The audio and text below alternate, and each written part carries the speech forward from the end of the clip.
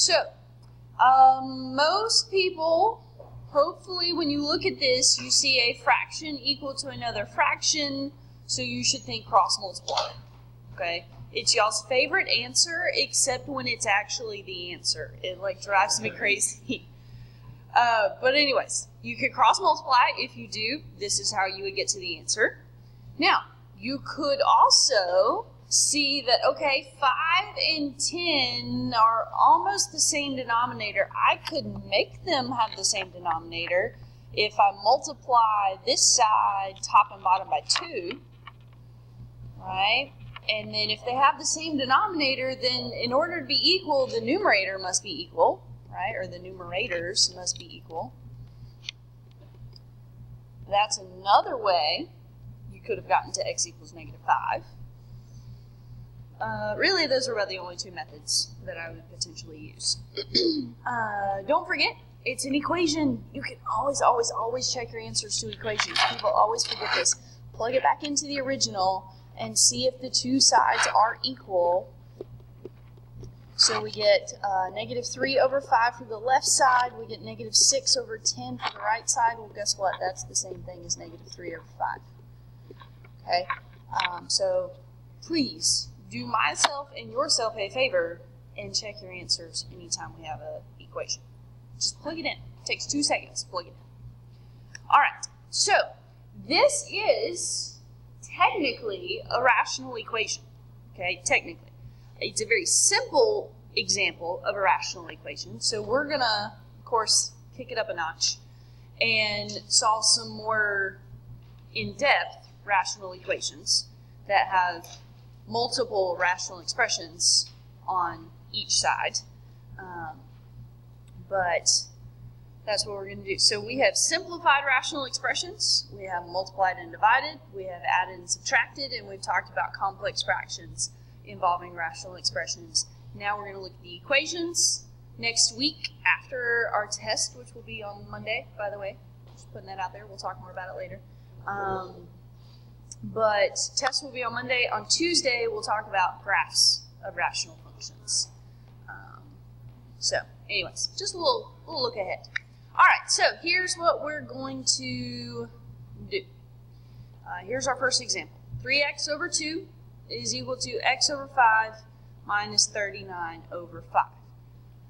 Technically, this is not really a rational equation because there are no variables in the denominator, but we're still going to handle it the same way.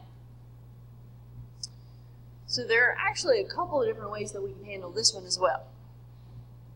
I'm going to kind of look at, right now off the top of my head, I can think about 3 different ways that we could solve this one. The first one being that right side there, they have the same denominator, right? What can we do when expressions have the same denominator?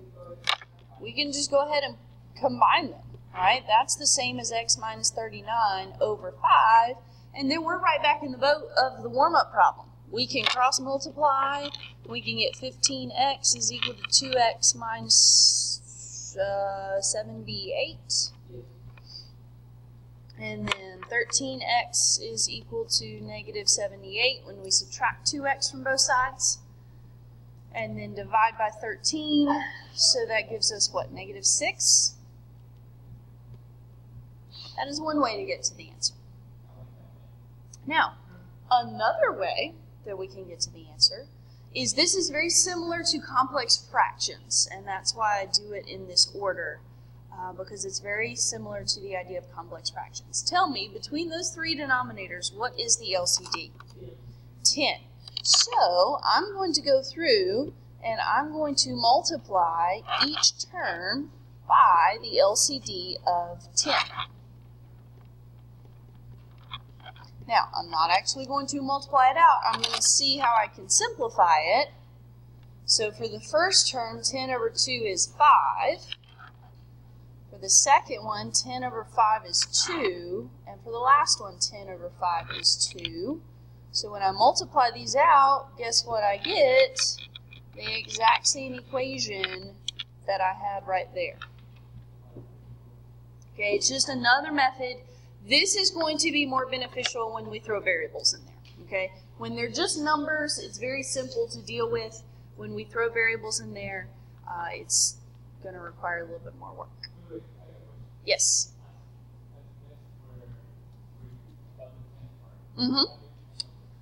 The LCD between all the denominators, between 2 and 5, is 10. Okay? Let's look at one that does have variables. Okay, now this is legitimately a full-blown rational expression, or equation, excuse me, equation. It has an equal sign, it's an equation.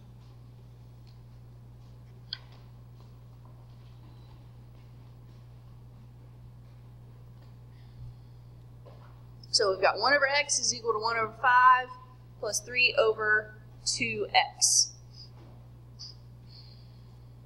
So, our LCD, I look at the numbers first. 2 and 5, well that's the boat we were just in. That gives us 10.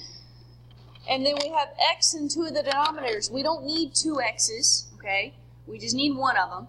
Because again, the purpose, just like with complex fractions, is to make all the smaller denominators disappear. So if I go through and multiply all of these by 10x, is it going to make all my denominators disappear? The answer should be yes. Okay. Yes. So, since the minimum 1 over 5 does not have x, you can still multiply by 10x? Yes, you still multiply by the LCD.